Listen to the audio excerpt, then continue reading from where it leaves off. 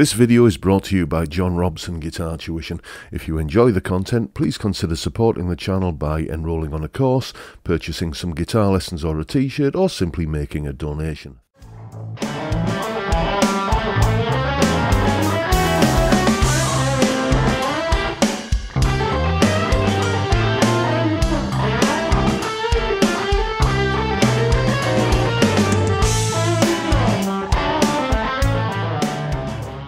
Hello chaps, welcome once again to John Robson Guitar Tuition. As always, I do hope you're well.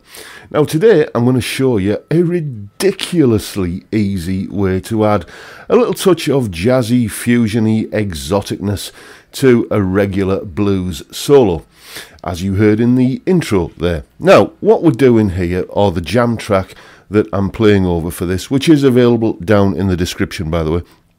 The jam track essentially goes between an A7 chord and a C7 chord, quite a lot. You can use this trick in a regular blues setting where you're just going, say, from the 1 chord A7 up to the 4 chord of D7. But the reason I chose A7 and C7 here is because it adds a little bit more jazzy tension to play over that kind of chord sequence, and crucially you can use this little trick that I'm about to show you in both directions, going from the A7 to the C7 and the C7 back to the A7. In a regular blues setting you just use it going from the A7 to the D7. So without further ado, let's have a look and see what's going on. Okay, over the first few bars of A7, I'm just going to play some common or garden blues licks for about the first 7 bars, like this.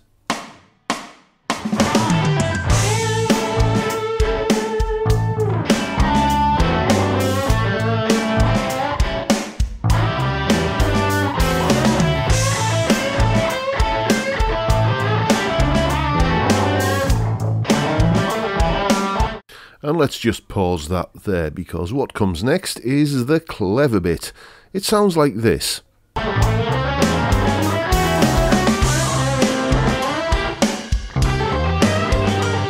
So what exactly did I do there? Well, I'm glad you ask. Here's the explanation. Okay, so what's going on here? Well, it's really quite simple. I'm going to take a wild guess here and assume that many people who are familiar with blues rock styles of playing, let's say you're in the key of A, playing over an A7 chord for example, you're going to be familiar with this little run. That there. I bet you got loads of licks that are based on that kind of thing. And all we're going to do is take this little 6-note run here and change 1 note. That's it. What we're going to do is we're going to take this B note here and flatten it to a B flat. So instead of on that string I get that. Okay, so then I just come down the other string as normal.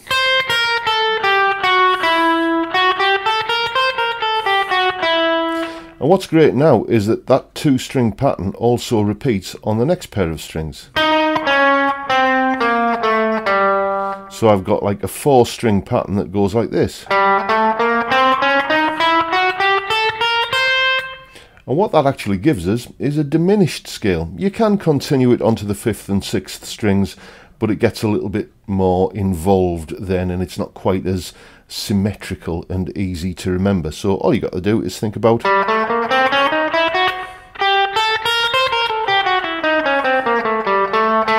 and that would be the root note of your chord there, in this case A7.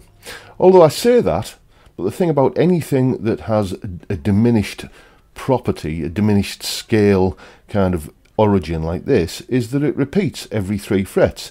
So instead of starting at the 5th fret, I can start at the 8th fret and play exactly the same pattern.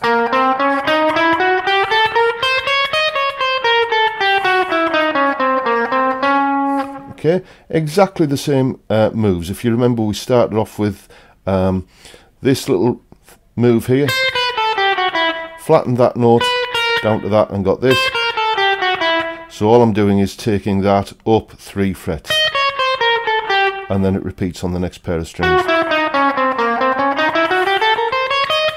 And that basically gives us a nice, cool, dissonant, exotic sounding set of notes that we can play over the A7 chord or over the C7 chord, because C7 is 3 frets higher than the A7 and this scale moves in 3 fret lumps, so it's good to use over both chords.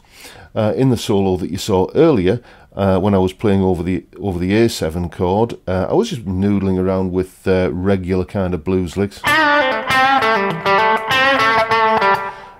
down this end of the neck at the 5th fret, and then when it was time to go to the C7, play that little lick there, and then scoot up to where my C blues licks are located, you know. And then when I want to go back to the A7, I can just play exactly the same pattern up here, like that, and then back into some kind of A blues kind of idea like that. And you know, just fitting that diminished scale into the borderlands between the A7 chord and the C7 chord and back again is a great way of adding a little bit of fusiony, jazzy, funky, sophisticated tension into an otherwise fairly run-of-the-mill blues solo. So there you go. So there you have it.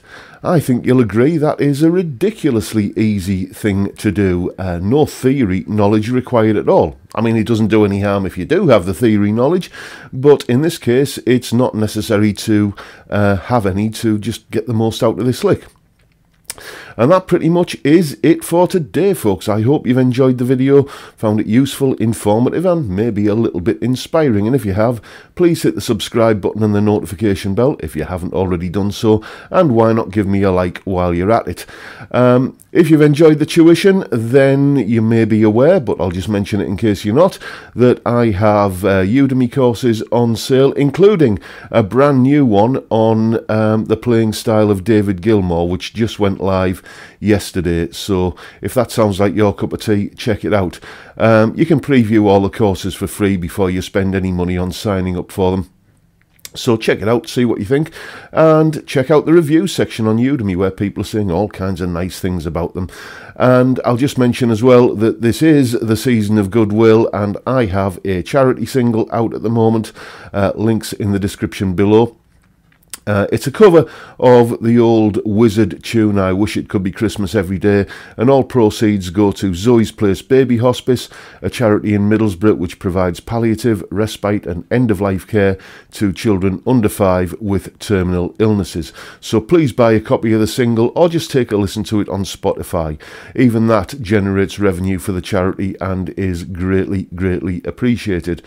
And that's pretty much it for today, folks. I hope you've enjoyed the video. Thank you for watching. Thank you so much for your time, and I look forward to seeing you all again next time around. Bye for now, folks. And don't forget, before you go, to check out my Udemy courses, which you can see are available via my website, which is also where you can contact me to get in touch for some one-to-one tuition, either via Skype or in person if you live local to me. I also have merchandise available on my Teespring store, and of course all of the links are in the description. See you next time, chaps.